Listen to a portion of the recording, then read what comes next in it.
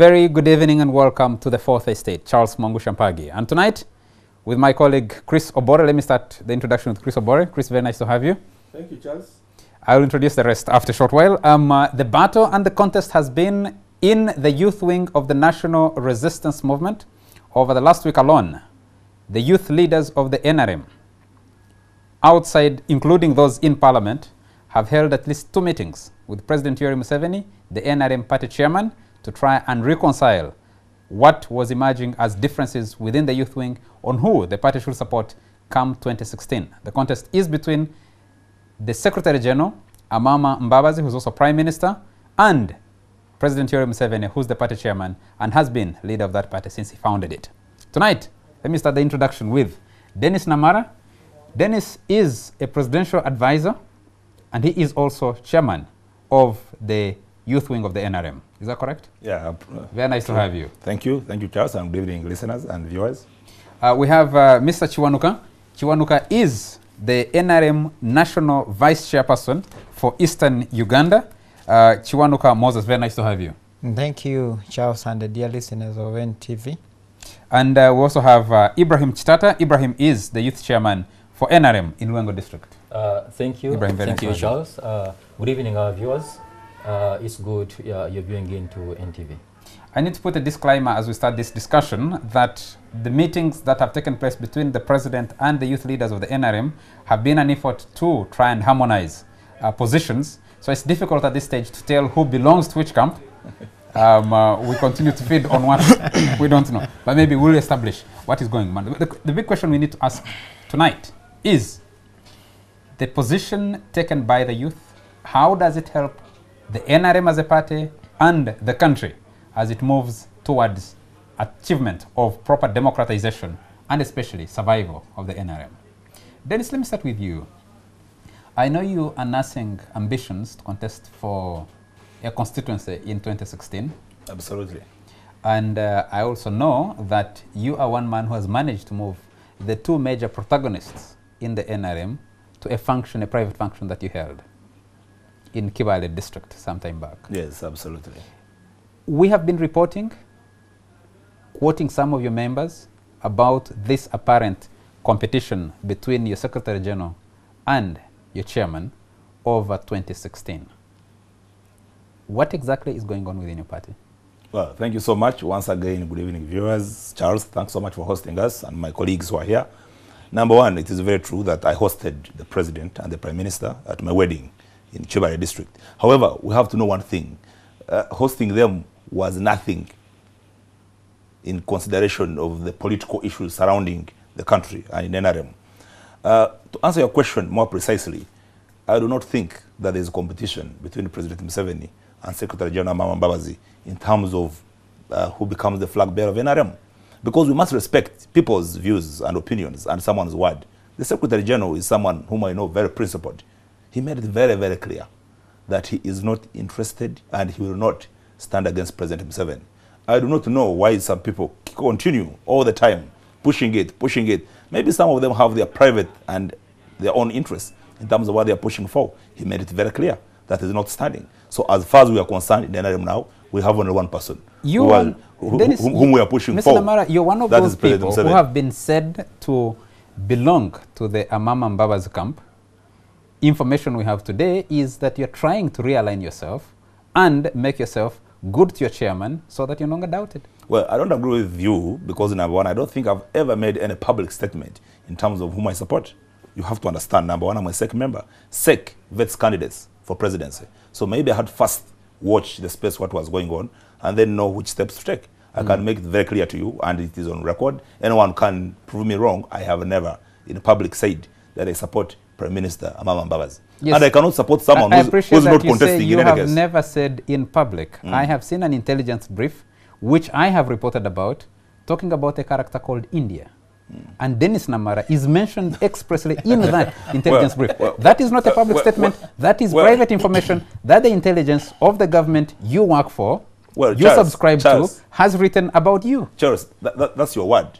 because I do not see that document. Because how do I prove? I do not author intelligence briefs. So how do I know that what we are saying is, how do I know that what we are saying is true, that you have not read it from red paper? Is it deliberate from you to make a distinction between your public statements and your private statements? No, absolutely not. You said you have never said in public. Number one. So what have you said in private? Number one, you see, you cannot say in public. What you say is for public consumption. What I say in private, like if it is to my wife or to you in private, that's different. But I want to make it very clear for precision purposes. Number one, in NRM, the President Museveni is the president of NRM. Amama Mbabazi is Secretary General. Amama Mbabazi has made it very clear that he's not going to contest against President Museveni. And you so think... I do not know why you people of the media and many other people keep pushing. Maybe there's some other interest you have that we do not know as a party. Let me just quickly to the chairman of Luengo Youth. Yes. When a party holds a caucus and discusses nothing else apart from what it calls internal, what it calls scheming and planning within the party to take over outside the rules of that party, it passes a resolution, gets members to sign against that resolution, comes out, holds a series of follow-up meetings, chooses to pull out of party coffers or public coffers, I don't know, 6 billion shillings, gives it to members of parliament to popularize a resolution taken by that party when there is no apparent competition, and youth of that party get arrested. You held 2 meetings with the president recently in the last 1 week, and you blame the media for creating this situation in your party. True, I want to echo the same message that my chairman has said. You're fully aware that these people are colleagues. The President Yoweri Museveni and the Secretary General Mbabazi, these are 2 colleagues. And it's now public knowledge that the Honorable Mbabazi signed as number 202 in that resolution that officially endorsed His Excellency President Museveni to be the sole candidate of the NRM in the next presidential elections. My only challenge that I've been facing, at least my chairman, Namara, has it with the media. But for me, I've always had a challenge with my seniors in the NRM Youth League, who have been pushing this message that for us, no matter what the Secretary General says, whether he's not going to stand or what, for us we will still push his candidature. Now me, as a person, chairman of Luengo, I had a very divergent view on that. I'm one person who believes that when a resolution or a decision is arrived at in a meeting called formally, even if you differ from such a position, you're actually entangled by a decision arrived at in a meeting, because meetings are supposed to arrive at ideas, and the superior idea should be taking the day. And we believe that the superior idea took the day while they were in Changwanzi. And by the way, I want to categorically state that the youth of the NRM across the country, left, right, center, north, west, east, they still believe that His Excellency President Museveni is the right torchbearer to deliver us to where we are heading to. When you went to meet the president, the 2 times you have met the president, the first meeting was to resolve the disagreements within your youth wing. According to you. Were you part of the meeting in Wachitora? Were you Yes. part of those meetings in Wachitora? I was part of both meetings. Yes. Actually, the media has misreported these meetings, but I want to tell our viewers that these were closed-door meetings, and the main purpose of those meetings was reconciliation. You see, as a father... To reconcile what? As a father, President Museveni saw his young boys putting girders at each other, putting spears at each other's necks. So as the father of the nation, as the father of the NRM, he had a duty to bring these young people together and then harmonize their positions. Why were they putting daggers against one another? I openly told you, and Mr. Chairman told you, that the media has been portraying the NRM as a divided party.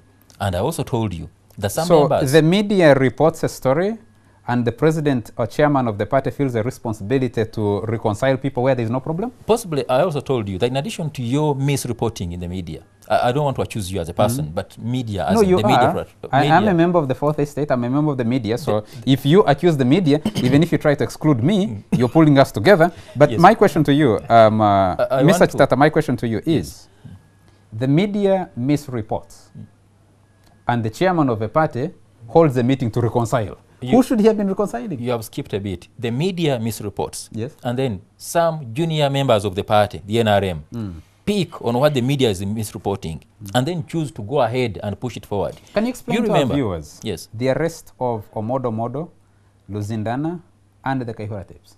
Yes, thank you. I may not go into very many details because when matters are handled in law, I'm not a lawyer myself, but I think when matters are before judges, you leave it to them. But now that they are out, we can able to say... The judge are your viewers, the judge are the supporters of the NRM, the judge are the people of Uganda who are seeing this, what is going on in your party, and asking questions on what is going on. They're not getting the right answers. All of you politicians are playing politics and telling them lies instead of coming out open and saying, this is what is going on. The arrest of Omodo Modo was not a creation of the media. The arrest of Luzindana was not a creation of the media. We have a challenge within the party, and we're trying to deal with it. The arrest of Omodo Modo, Luzindana, and others was a creation of their actions. Not a creation of the state, not a creation of the media, but it was a creation of their actions. What actions? At least for you have read very many intelligence reports, not like me. But I also got information that these people were moving across the country, soliciting signatures. I'm also told, may not be able to adduce evidence, that they moved around bribing people to sign papers that were supposed to be used to purportedly call a delegates conference with a sinister objective of passing a vote of no confidence in one or two other members of the party. And to us, as cadres of the NRM, we saw that as something that was not right. But me as a person... Are they cadres of NRM or not? Me as a person. Are those individuals cadres of NRM or not? Me as a person, my only solution would have been, let's have a delegates conference and address these matters. But when which matters do you want to address? A moment, Charles. No, which matters do you want to address? A moment, Charles. But when there are matters of illegality, matters that are in utter contrast to the law, then police and the judiciary, then they pick it up. So when police picked it up, it doesn't matter whether it's an internal NRM matter. Police is there to ensure that there is law and order. It doesn't matter where that law and order is. Mr. Moses Chwanuka, before I come to Chris. Yes, sir. You listen to your colleagues. They contradict each other right here before our viewers on what is happening within your party. Can you at least be honest and tell us what is going on, and especially the import of the meetings you held with the president, especially the first meeting you held before the one you did on Wednesday? Well, Charles, I think I have to agree with the chairman, Mr. Namara, and also agree with Mr. Ibrahim Chitata. The reason of, you see, what our dear viewers must understand, President Museveni and Mama Mbabas, actually, I call them one person. For reason being that there is no big change between President Museveni and Mama Mbabas. Only that people are shifting goalposts from one position to another. And it's very clear that Honorable Mama Mbabas himself stood and endorsed the President Museveni, not only endorsing, but even signed. But the challenge is, these youth like Omodo Modo and Luzindana, claiming and thinking on behalf of Honorable Mbabas. Actually, it was what making people ask many questions, whereby the man himself openly came out and said, I'm not contesting against the president. So you think that a whole ruling party that has been in charge of this country for the last almost 29 years, yes, with a majority in parliament, true, would choose to draw from lean party coffers to pay its members of parliament 4 million shillings to go to every sub-county, 4 million shillings for every sub-county to mobilize to pass a resolution because of what the media has been reporting, and you hold back-to-back meetings. I haven't gone to your fight at the party headquarters a few weeks ago. I think between youth that belong to one group and youth that belong to another group, and you trying to look into the eyes of our viewers and tell them that is just the media? I think that is not true, Charles. You see, when the members of parliament were sent to their constituencies, it is not all about the Chankwanzi resolution. In Chankwanzi, they discussed a number of things, not only the Chankwanzi resolution, but only that even the Chankwanzi resolution was part of what they are meant. Actually, discussing the achievements of the NRM, they had to tell the supporters of the NRM at the ground what the NRM has achieved in these years. Gentlemen? Yes. Are you surprised, gentlemen? Let me bring this to Chris Obore. Chris, are you surprised that a party that has been in charge has never had reason to pass a resolution all of a sudden wakes up from nowhere and decides to pass a resolution and even send its MPs to popularize that resolution, and then youth of that party have a fist fight at the party headquarters over who belongs to which side? Is that normal in a functioning political party, which is in charge of the government? First of all, we are discussing a very big national crisis in this country, and that is the crisis of that generation you call the young generation. It is so absurd that instead of being optimistic of the future, I think people are worried of the future, judging on the composition of the generation that's supposed to take care of that future. And the youth in this country, if we look at them from the NRM prism alone, we may lose the bigger picture.